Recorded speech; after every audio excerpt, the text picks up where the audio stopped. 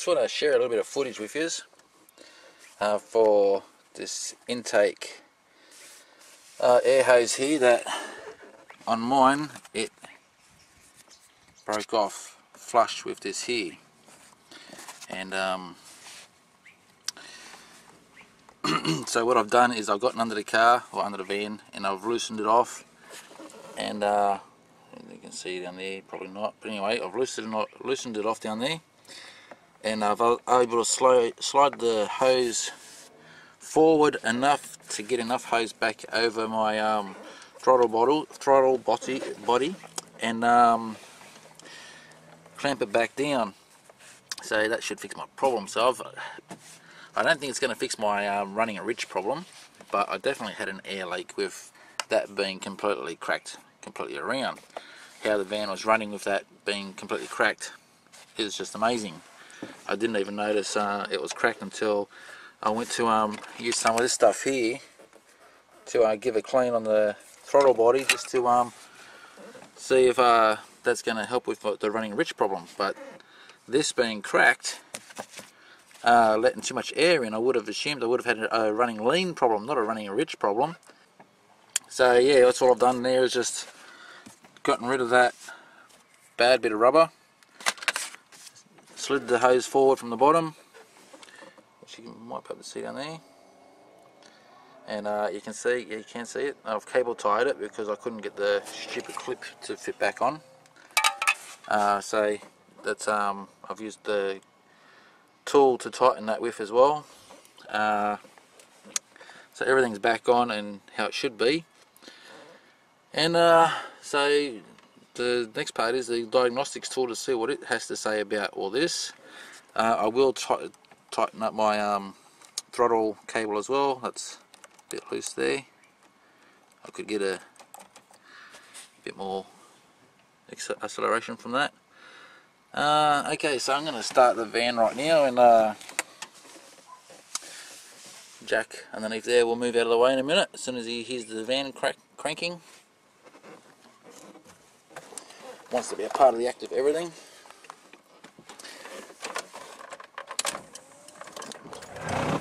Ready.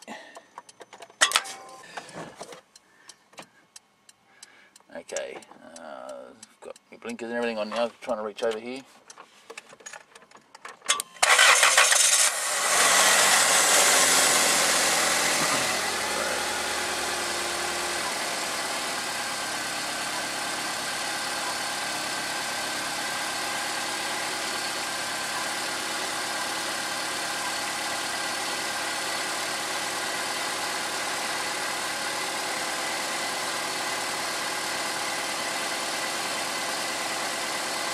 I'll have to wait for the engine to warm up, because it's the O2 reading that I'm looking at. It used to be in the +4s, but lately I've been noticing it's in the +7s.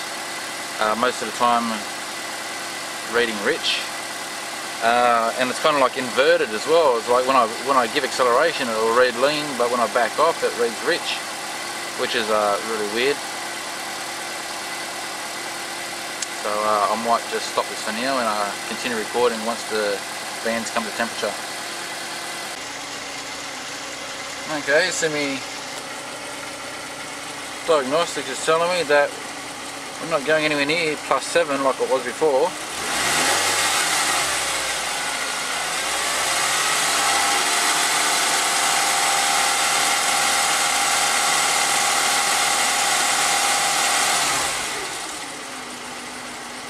That definitely read correctly too. Backing off the acceleration, went to lean, giving acceleration, goes rich.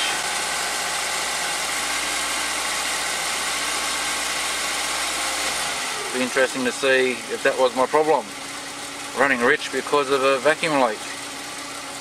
I drowned, see there, I drowned it with throttle body cleaner, and just around looking for vacuum leaks. There was nothing.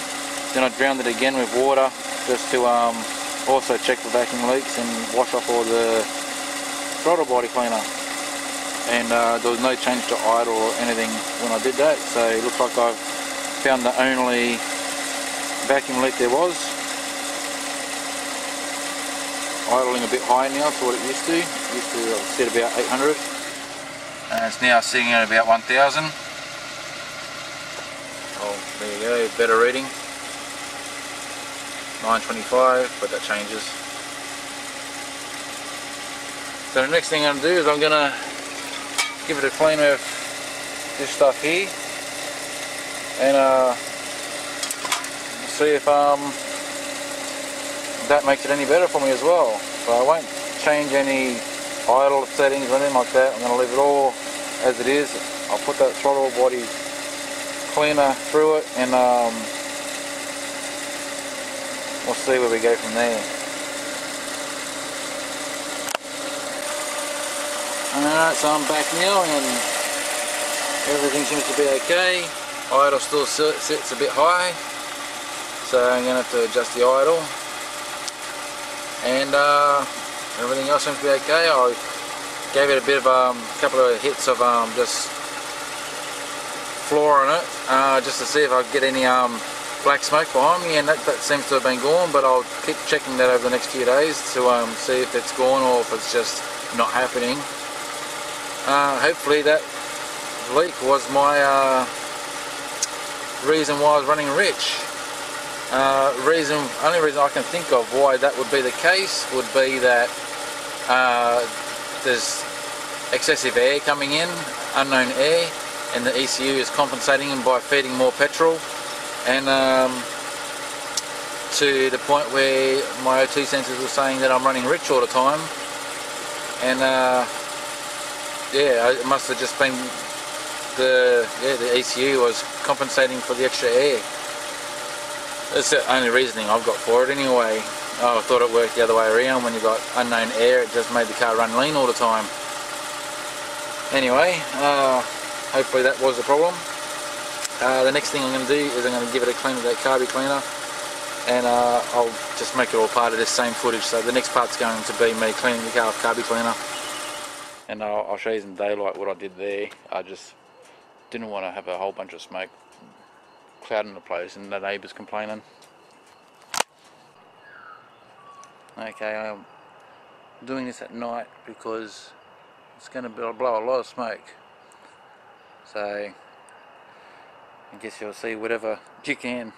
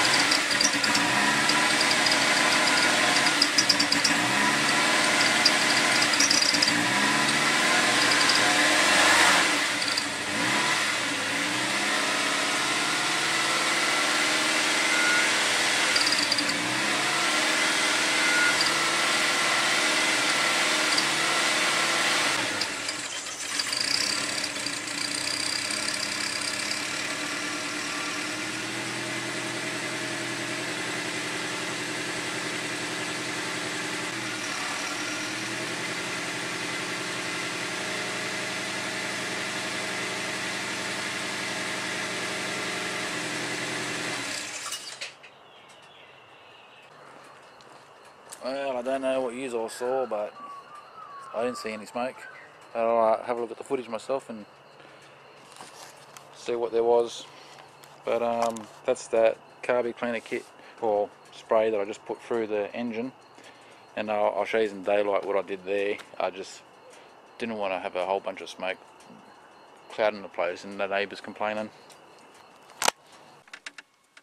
Alright, so last night after using this liquid molly,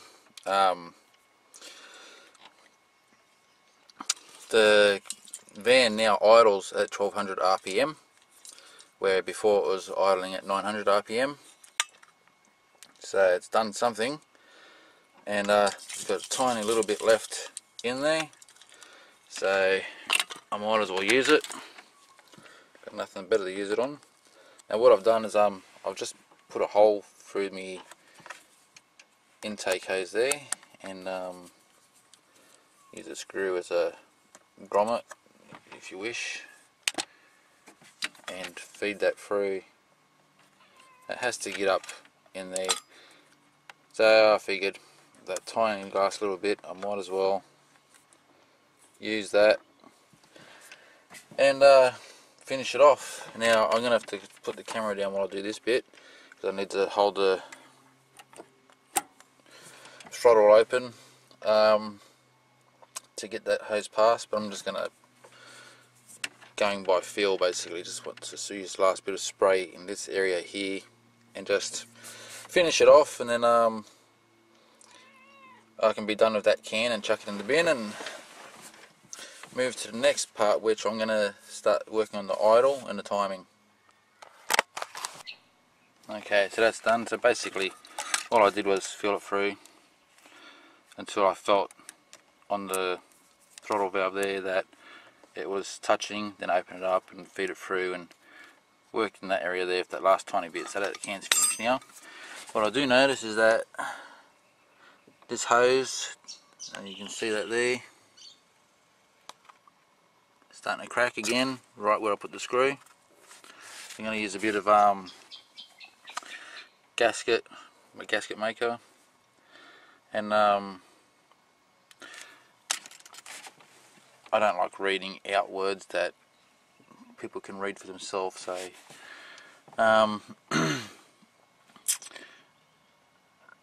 so what I'm going to do is just going to use a bit of that with the screw, put the screw back in, and I'm going to have to order a new hose, but this will get me by for the next couple of weeks, maybe even longer, but I'll order the hose so I have peace of mind that there's a new hose there.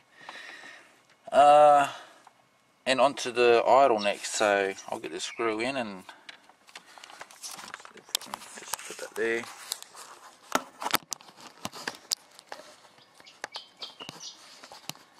Maybe not.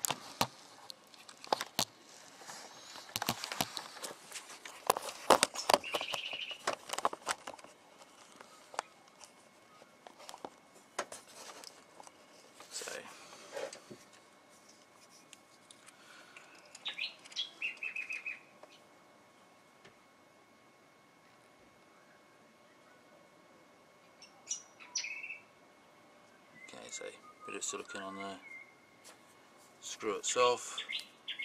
I'm not going to just poke the screw through, I'm going to screw it in still.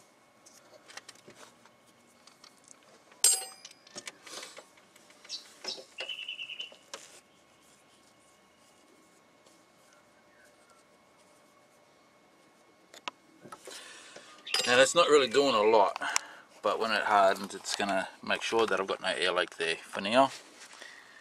So I can still start the van right now, it's not going to draw that through.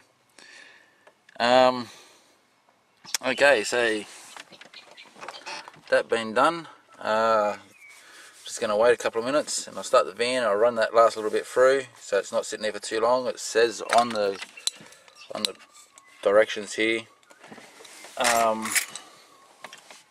just a quick rundown of so only let it, it's on the right here, so it says to run the van at 2500 RPM and to let the stuff rest for 2 to 3 minutes. So it must be pretty strong stuff if they say only leave it for 2 to 3 minutes. So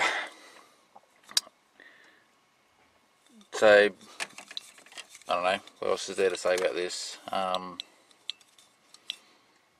When you heard the van running last night and it was running crap, that's when I was spraying this stuff, not beforehand. So that's something to think of there. I think if you're watching that clip and thinking the van's running really rough, it was because I was using this and I was spraying at like 1 second intervals, which is going like that, and love the sound effects, huh? Okay, so I'll just run that stuff through and then I'm going to work on the idle and the timing.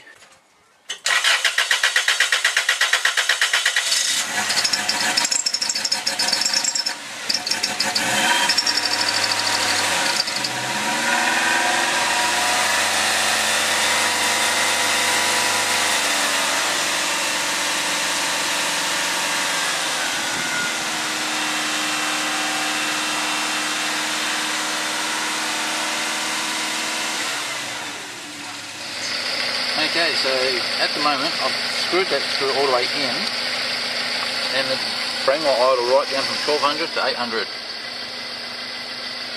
And I'll show you, I'll turn it out so you can hear the idle of the van change.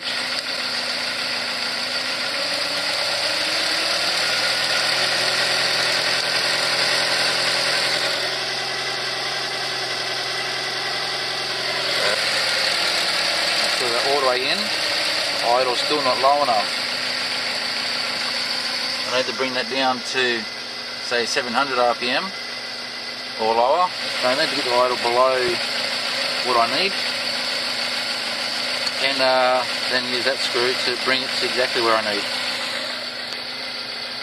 And yeah, so we're at 800 RPM right now. 750 is where it should be. It will fluctuate. That's just, you know, you have a bit of extra fuel here or there, or a bit of extra air here or there. It might be O2 reading, rich or lean, and the van just, you know, the ECU is controlling the van. Okay, I've bypassed the fans for now, so they're always on. I'm just going to let the van come down in temperature. You can see the idle there is coming down. It's dropped down from 97 to 95, and already the idle has dropped with it.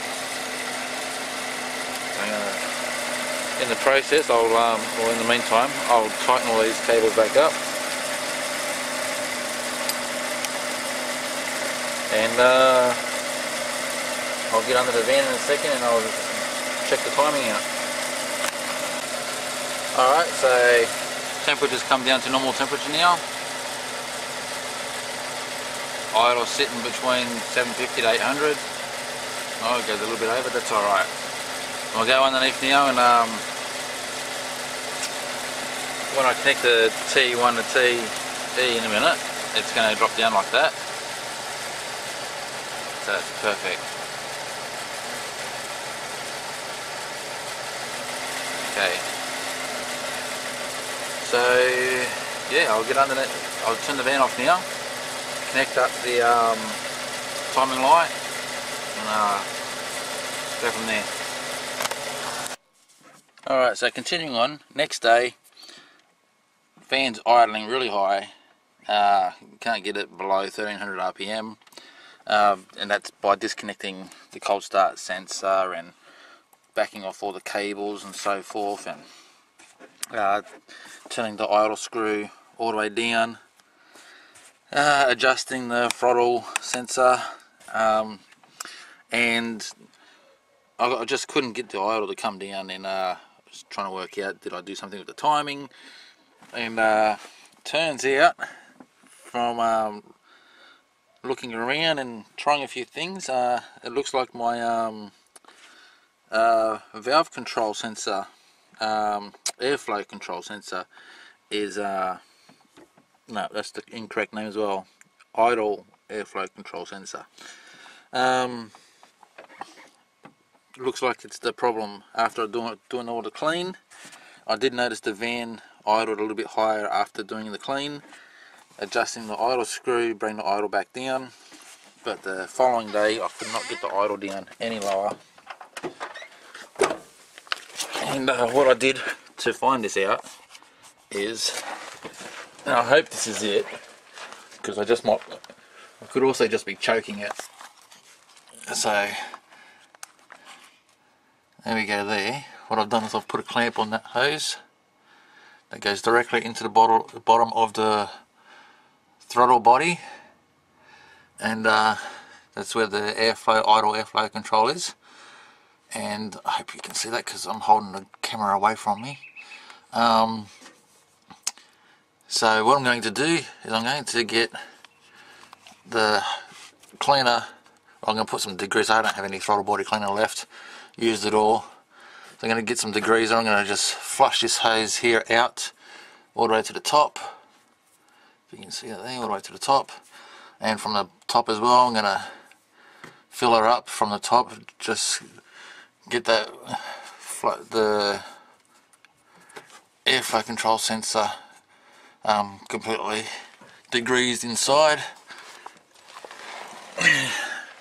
This may or may not work, but also the idle screw I'm going to take out and degrease, and probably spray some more in there as well. Try to anyway to get to the top of the airflow on the other side. It's a bit difficult on this angle though, so we'll see how I go with that. And what I will be using is from the throttle body cleaner is this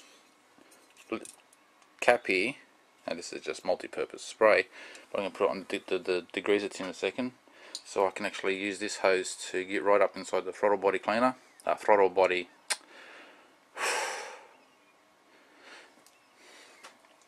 the airflow valve control, and see if I can clean her out. Okay, so to finish up here, turns out it was my airflow valve, idle control valve. My idle is now returned. So yeah, I gave it a good clean out. I'm going to put this paint back on. I gave it a good clean out here. Took the idle control screw out. Put a generous amount of degreaser through it there. Tried to get into the side of the lines and everything in there just to give it a good clean out. Like I showed you from the bottom, I put the hose fitting from the degreaser up in that tube and I cleaned from the other side as well.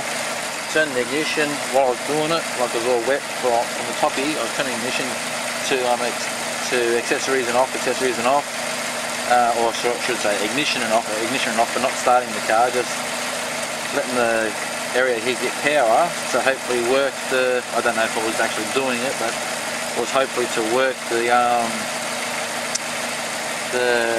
idle valve while I was degreasing, and seems to have done the trick. Everything's back to normal.